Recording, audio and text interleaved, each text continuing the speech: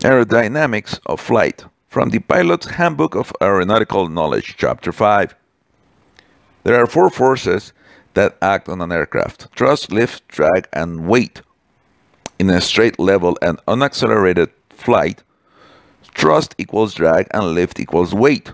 This is based on Newton's third law, which says that for every action or force, there is an equal but opposite reaction or force. Therefore, the net force equals 0. For an aircraft to start moving, thrust must be exerted and be greater than drag. It will accelerate until drag plus thrust equals 0, which is when the airspeed is constant. If the drag is greater than the thrust, then the aircraft will decelerate. As we mentioned before, the angle between the chord of an airfoil and its relative wind is known as angle of attack. Straight and level flight may be sustained at a wide range of speeds by changing the angle of attack. When the airspeed is low, the angle of attack must be relatively high if the balance between lift and weight is to be maintained. But this angle of attack cannot be increased indefinitely. Let's take a look at this graph. We can see that if an increase of angle of attack, we also get an increase of lift. This can be seen in the line labeled CL, or coefficient of lift, which is a red line. There is an angle where the coefficient of lift doesn't continue to increase. In fact, it says we will experience a stall. The maximum coefficient of lift, or CL max, occurs at a certain angle, which we call critical angle of attack. Any increase of angle of attack beyond this critical angle of attack will result in a stall. Now, look at the orange line, or coefficient of drag. The higher the angle of attack is, the more drag we get. This is because the aircraft is creating more resistance. Think of when you are riding your motorcycle. If you lean forward, the angle of attack between your shoulders and the direction of travel is small.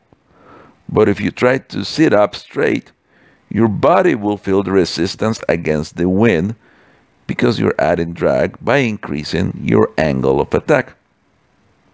Now, if we divide the coefficient of lift by the coefficient of drag, we can determine the lift-drag ratio, which is the green line.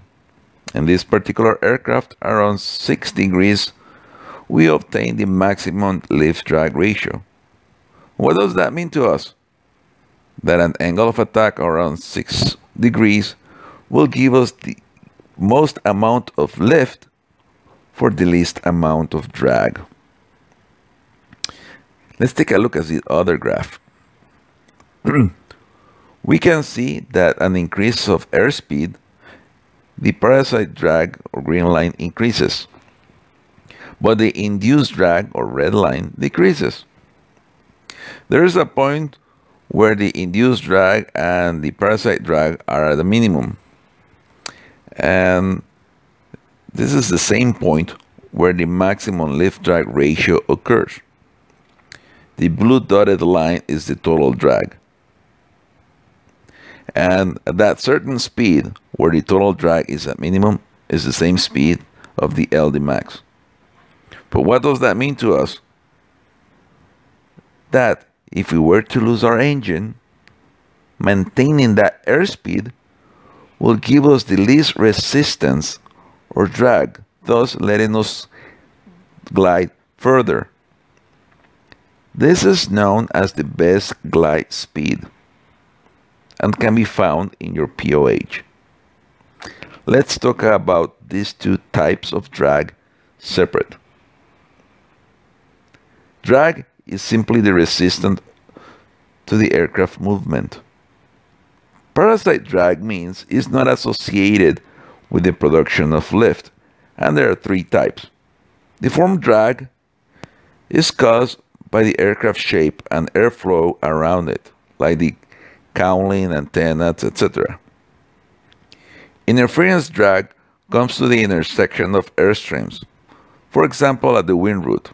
Skin friction drag is the aerodynamic resistance due to the contact of moving air with the surface of the aircraft.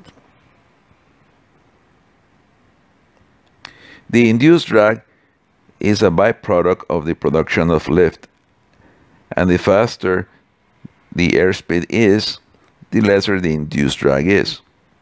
We can see this drag at the tip of the wing in the form of a tip vortex.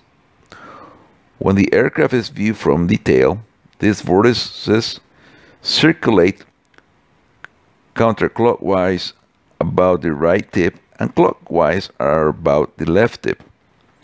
As the air and vortices roll off to the back of your wing, they angle down, which is known as a downwash.